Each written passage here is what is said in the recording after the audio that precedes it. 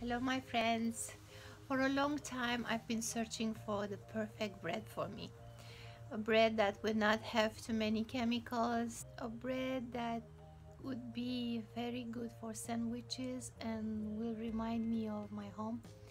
So a friend of mine and I together we came up with this perfect recipe. I say very easy with just 4 ingredients that you can make fast and you get a lot of satisfaction.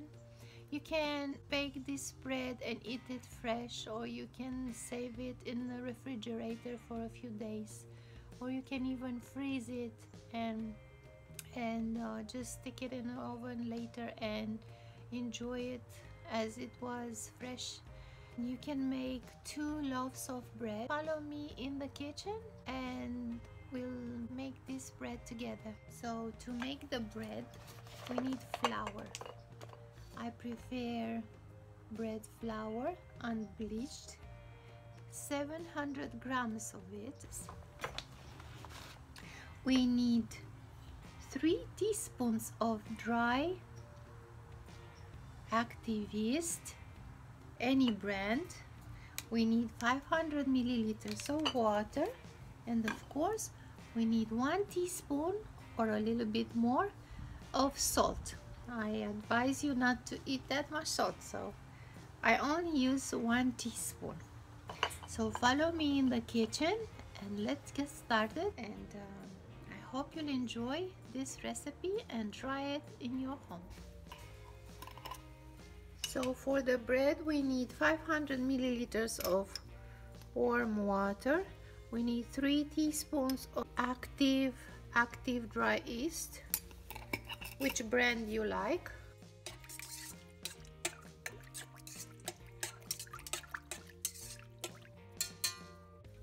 We let it sit for a few minutes. It is not necessary, but if you want you can add less than a teaspoon sugar. We're gonna need 700 grams of flour. For the flour I prefer bread flour, which brand you like.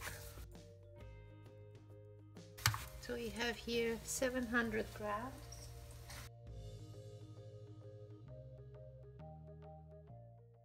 Don't be intimidated because in the beginning it's gonna look a little bit scaly, but after 5 minutes of mixing the dough is gonna start looking better. So our dough is almost ready and it's still sticky, but I'm gonna show you a trick in a minute. I'm gonna add a little flour to a bowl and we'll bring our dough to the bowl and we dip our fingers in the flour and we start poking at the dough. We take some more flour from the bowl and then we turn it like this and we poke more holes and we fold it again and we poke more holes, and so we do this like 5 times. So our dough looks very soft and nice. We're gonna let it rise for about an hour.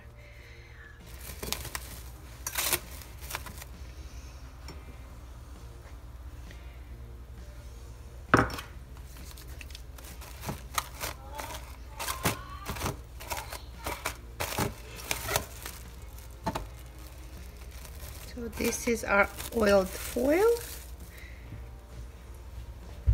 I'm gonna put a clean towel on top and then I'm gonna take it to the microwave oven and let it rise in it. So here is the dough rising.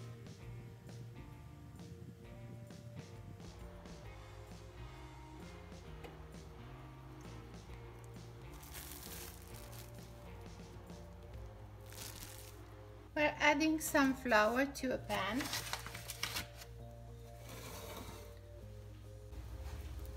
The dough has raised enough for us to work with it.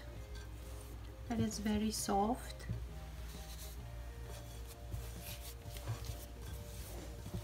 Put some flour in our hands so we can take it out. So we put the dough in the pan and we divide it in two almost equal parts. I am going to use a pan special for baguettes that is has a round shape and has holes that makes the heat get around the bread.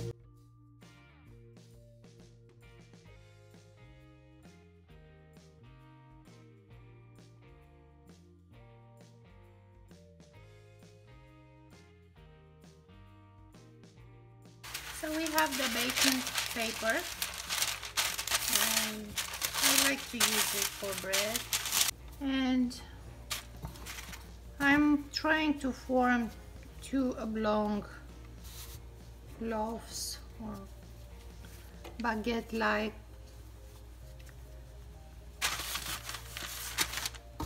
It's thicker than a baguette. If you want thin baguettes, you divide it in three, even in four. But I'm interested to make bread more suitable for sandwiches.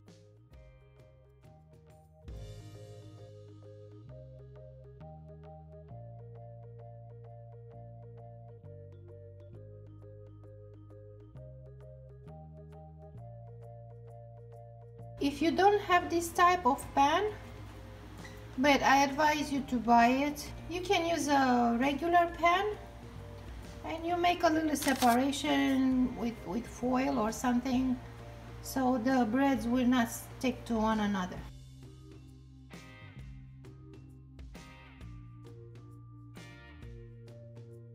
To get a nice crust, we need to create more moisture in the oven. So I have this pot with water. The water is warm already, and I'm just gonna pour a little bit on the bottom of the oven. Be careful not to burn yourself, just a little bit, and I let it go. We set the timer for 30 minutes. The oven is 420 degrees.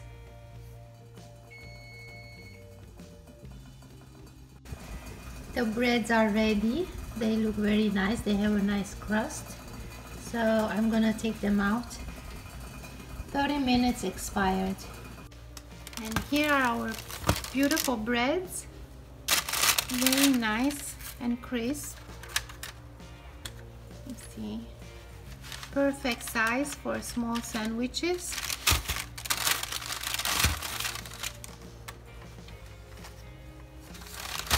Inside they're very soft. I'm gonna cut a few slices later. I let it cool for a few minutes. I cover it with a cloth and we wait a few minutes to cool down, and I'm gonna show you how nice it slices. I sliced the bread and you can see it has little holes in it, so we now can make beautiful sandwiches.